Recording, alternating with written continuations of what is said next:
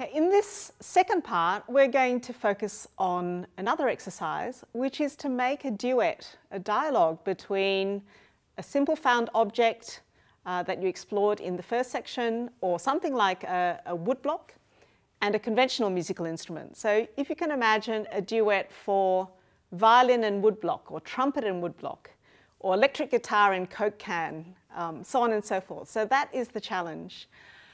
When I was at high school, one of my early composition teachers was the late Brian Brown, the legendary jazz musician.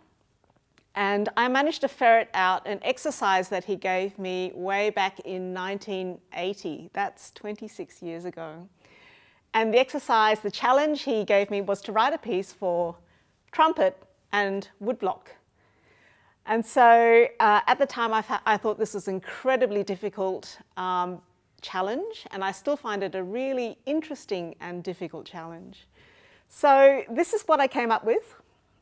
And you can see on this score, I've got a number of approaches, but there are some connections to what we did in that last exercise, which was to start to notate different approaches to playing the instrument. So here we've got a notation showing to play the woodblock with the round head of the stick, and then with the stick part of the beater.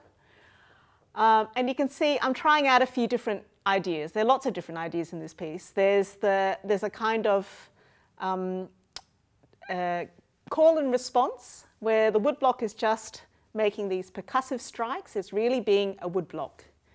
Then you've got a trumpet which is coming in with little phrases, little melodic phrases that then become repeated notes like a fanfare.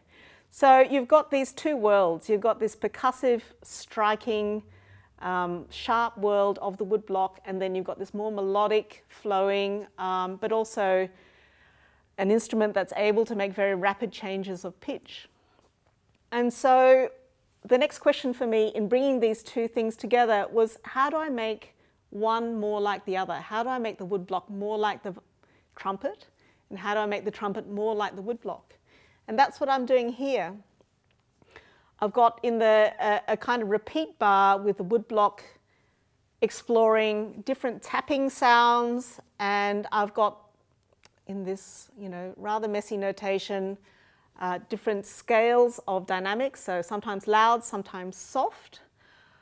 And then in the trumpet part, I've got very high staccato notes. So this is a kind of free section, but this is where the trumpet is trying to become more woodblock-like. And then later on, I have a section where the trumpet is playing half valve. That means it's only pressing the valves part of the way and improvising. And that gives you a kind of murmuring, speech-like vocal quality. And here, this becomes a little bit closer to the woodblock. It's like the woodblock tries to show with its rhythm some elements of speech. They're like words. And so here's an attempt to bring these two worlds together. So this is a really kind of early, basic exercise. And as I said, it's an exercise that still really fascinates me, because that challenge of trying to bridge a gap from one thing to another has really prompted a lot of ideas for me as a composer.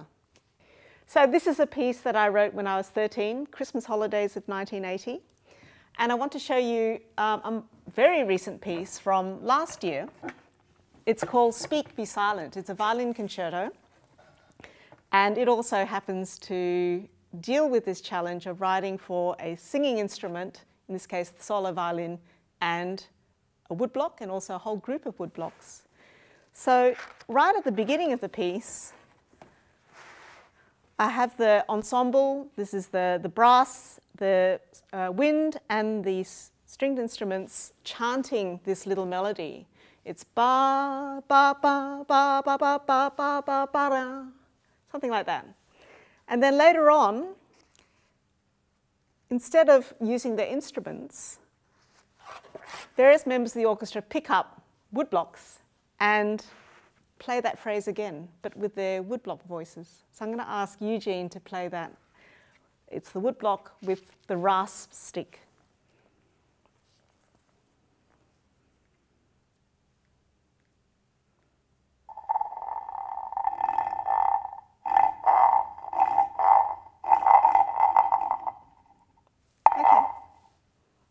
Okay, so that's a melody, but done on the woodblock.